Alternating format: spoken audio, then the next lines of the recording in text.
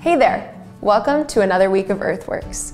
Today, we're going to press leaves and flowers and then use them along with other natural elements to create an entirely fully biodegradable collage, much like the contemporary artist Anastasia Kovaleva.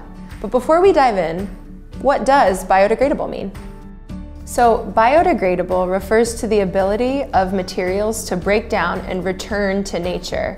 So this means that they can sort of decompose back into natural elements within a short time after disposal, typically within a year or less. And this is important for us to think about as artists, because if we're using biodegradable materials, we are not contributing to systems of consumption or systems that are not good for the earth.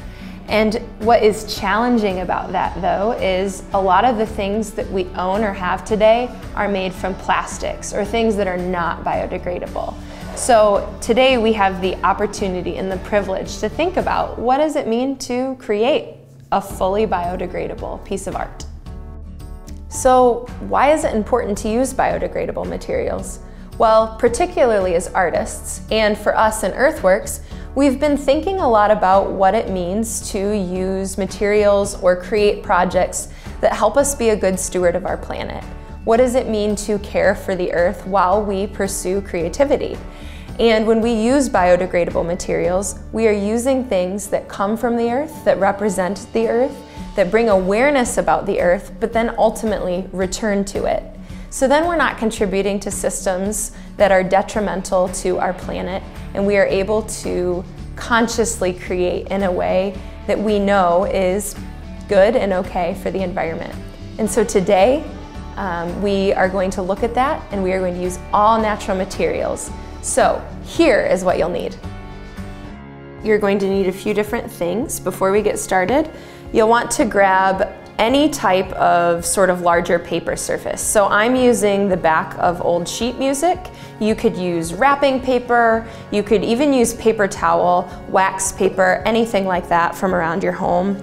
Then you're going to want to grab a book. You'll want some dried plants or flowers, or not dried. I'm going to show you in a minute how to flatten and press and dry those. You'll want some paper scraps and any other biodegradable materials in your house. So it might be old fabrics, it might be newspaper, it might be toilet paper, and even some foods like dried beans or rice. Those work as well. And at the very end, you're going to want a phone or a camera to snap a picture of what you make. So as I mentioned, for this project, you might want a few dried plants and pressed plants or flowers. And so you're going to want to begin with your book. And you can open up to a page in your book, and you'll want to place a leaf or some petals or a plant in there and close it. And then what you'll want to do is put something heavier on top of the book for a few days, maybe even a week, and that will really kind of take the moisture out of the plant as well as flatten it for your use for this project. So then when you open back up, this is obviously the plant I just put in there, but after a few days, it's a nice and flat plant ready to create with.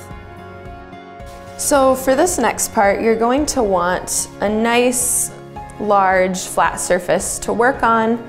I'm, like I said earlier, using the backs of old sheet music, and I've kind of placed them together here. And you'll notice that there's a little bit of text on it. It's okay if you have a little bit of text and pattern, but you want it to be fairly neutral and plain so that it doesn't detract from what you're about to do with your collage. So then, like the artist I showed you earlier, you can begin laying items on top of your surface. And it's good to start with your larger items. So I'm using some of the fabric that I mentioned earlier and kind of placing that for some visual interest.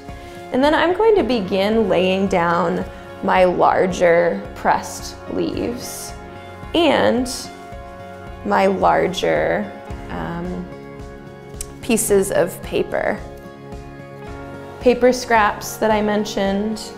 And then from there, you can really play with where you place things. You might make something that is highly representational, so you could do something like over here if I did a smiley face. Or like the artist, Anastasia, you can make it as abstract and playful as possible.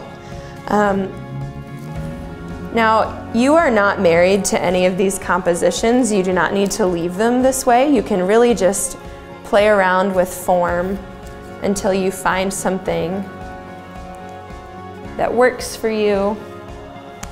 I would encourage you to try a few different compositions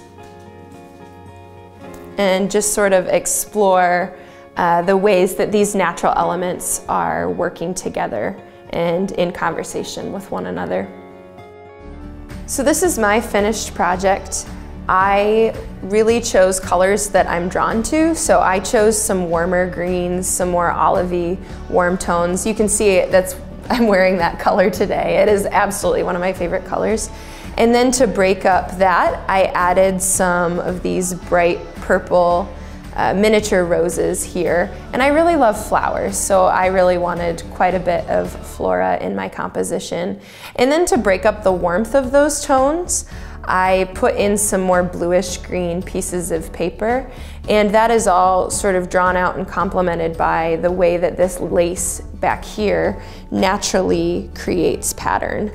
And now that I'm all done, much like the artist, she will photograph her work at the very end. So what I would like you to do, and what I'm going to do, is snap a photo of my finished product. And then what we can do with that is post it, show people, tell people about this artist, and you can use our hashtag for creating during this time, which is hashtag Cultureworks creates community. So once you've photographed your finished composition, you're welcome to glue those pieces down and make it a little more permanent, or you can return all of those things right back to the earth. And that's the beauty of biodegradable materials. It was a pleasure creating with you today, and we will see you next time.